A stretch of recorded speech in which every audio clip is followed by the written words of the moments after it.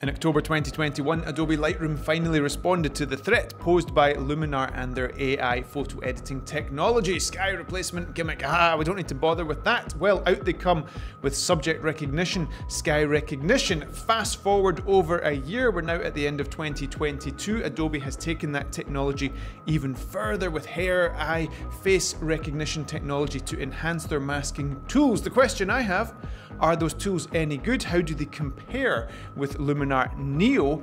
AI is clearly the future of photo editing. No longer can we ignore it. So let's look at the differences and compare the two now.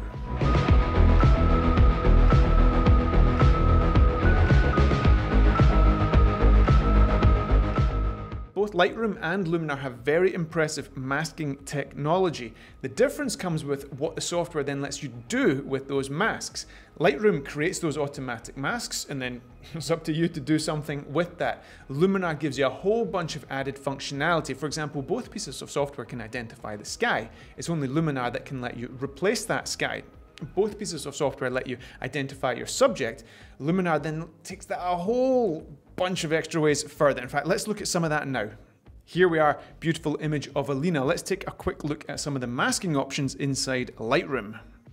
Go up to your masking options as per usual, and here we have subject, sky, and background. These were added over a year ago. If we click on the subject there, you can see it's detecting the subject. Let's count the number of seconds it takes to identify Alina. There she is. Now, this must be a nightmare for masking technology. Look at her hair. It's one thing to draw a line around all this nice contrasty area, her shoulder, her shorts. You can clearly tell there's a subject there. The hair, absolute nightmare. Let's have a little zoom in on this. To get a look at how good a job it's done, let's just take the exposure up. Right, well, as you can see, around about some of the details there, we've got a little bit of an issue, but I think that's a very impressive performance. Now, in terms of the new functionality that's been added to compete with all this AI technology from the likes of Luminar, look at this, we've got people here. In this instance, we've got one person. If we tap on that, detecting person's features, we'll put a little timer, see how long it's taking to detect the person's features. There's the entire person. We can select the face skin, the body skin, eyebrows, eye, whatever that is, I think it means eye whites, iris and pupil, lips, teeth, hair. Here are all the adjustments we can make to the hair. So let's say we wanted to adjust the texture a little bit, just increase the detail there, before and after. Yeah, it's definitely pulling out some of the detail in that hair. I think it looks quite nice. Or we could just simply change the color. Wow, superhero hair. This masking stuff is really powerful and it seems to be quite fast and quite efficient here in Lightroom. So let's have a look at how this goes in Luminar Neo. Can we quickly and effectively detect the subject here? Layer properties, masking, hit mask AI, and the software will try and detect the various elements in the frame. Well, it did it already there. That didn't take long. I was expecting to put a timer up, but this was the time. Human. Let's see if we get our human here. Well, there we go. Wow. Very similar and very impressive result. Both pieces of software doing an incredible job here with the hair in particular. As I say, fairly straightforward, working around the side of the arm and such like, but this hair must be torture for this kind of subject detection. For a quick comparison with Lightroom's portrait tools, let's look at how Luminar does it. If we scroll down here to the portrait section, we have a whole bunch of face tools that we can use. Now, we start with our face light, for example. You can boost the exposure of the face selectively there. Note that we didn't have to wait for Luminar to identify the various component parts of the face. You can slim the face if you want. Now, obviously, we cannot improve upon perfection here. This is my wife, Alina, so we're not going to do any of that. I had a little bit of skin smoothing and shine removal. Let's take them both up to halfway. Obviously, you need to be really careful with this kind of stuff, especially on a man's face. It can look extremely artificial, but here Alina has very good skin, so we're improving on an already pretty good situation. So this is all down to taste and judgment, of course. If we look at a before and after, you can see we've, well, selectively smoothed out that skin without damaging the detail around the eyes, the eyebrows, the nose, the lips, and so on and so forth. Coming back to the eyes, we can make a little adjustment here to the eyes. The eye enhancer, I think, is a fairly subtle way of doing things.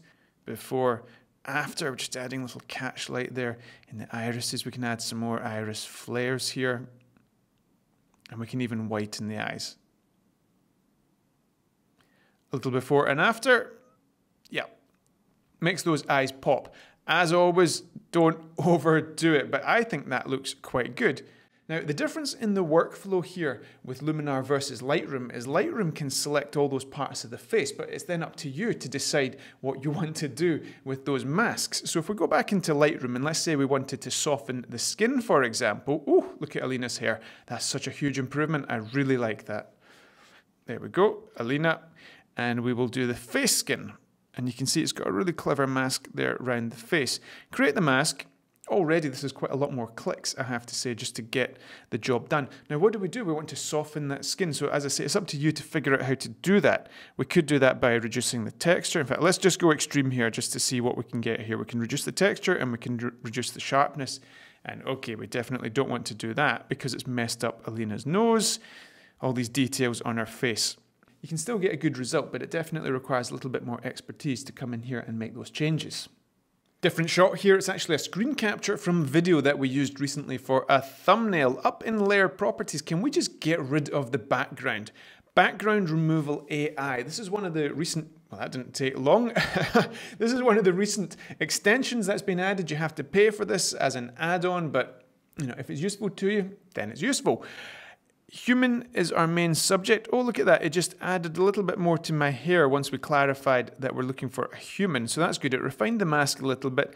We've got a little bit of tidying up that we might want to do around the hands here, but let's see how we get on. Let's remove the background and see what we are left with.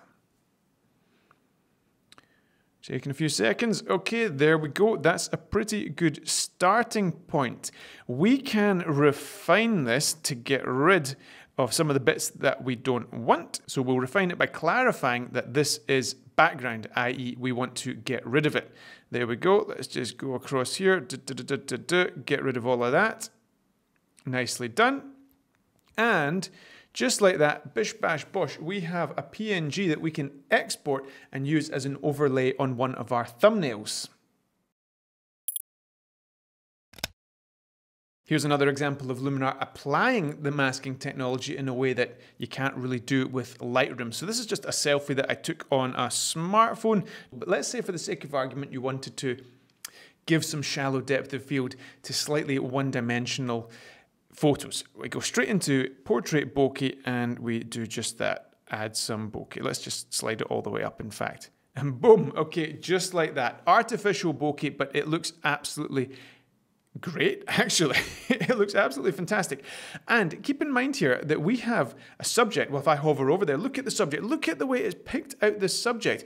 The color of my jacket, the color of my hood is pretty much the same as the color of the background. I think that's an incredible, incredible performance. Same photo inside Lightroom. We've detected our subject already. As you can see, a very, very good mask. If we wanted to blur out the background, what we'll do is we create the mask of the entire person, right-click on the mask itself, and we invert that mask, and now we have a mask of the background. So that's a pretty good way of getting the background selected.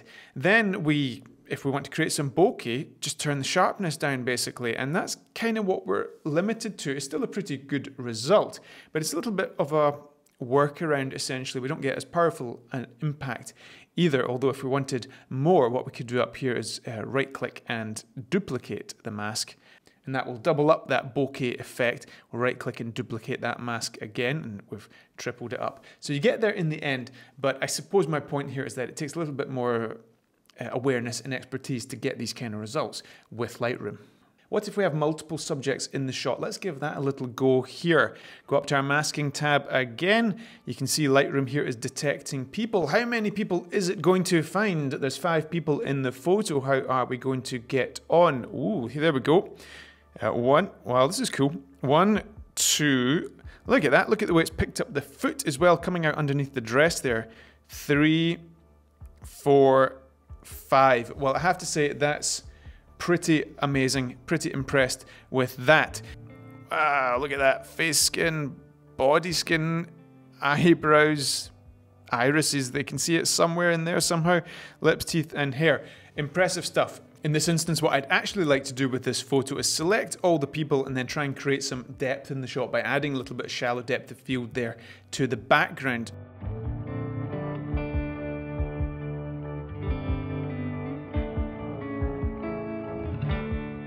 Little bit of an issue there because this isn't replicating shallow depth of field, this is just blurred out everything in the image. To solve this problem, we need to subtract from this mask using a linear gradient. So similar to what we did with the brush, we're going to subtract here using a linear gradient.